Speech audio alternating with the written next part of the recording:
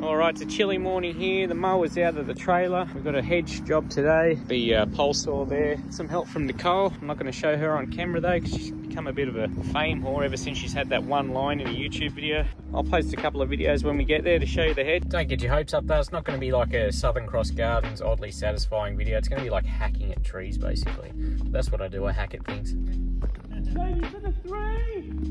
So here's what we got. These big things here.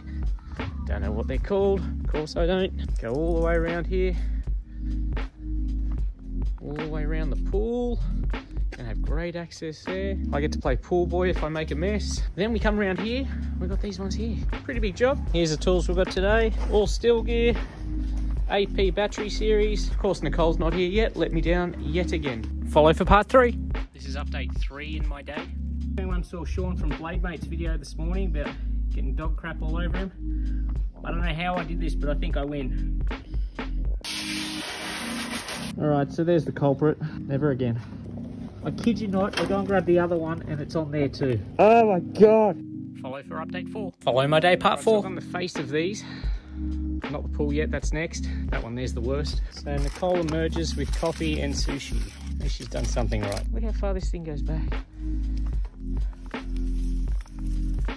Just taking a little bit off the top. Pool area done. That was harder than I thought it was going to be. Now we're about to hit the tops of these.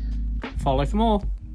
Follow my day part 5, the reveal. Nicole tried to kill the client's dog. Sorry. Oh, sorry. What did you do? I didn't hurt her. This shot shows how high these hedges are. I'm 6'4" for scale. And here's the final result. All done.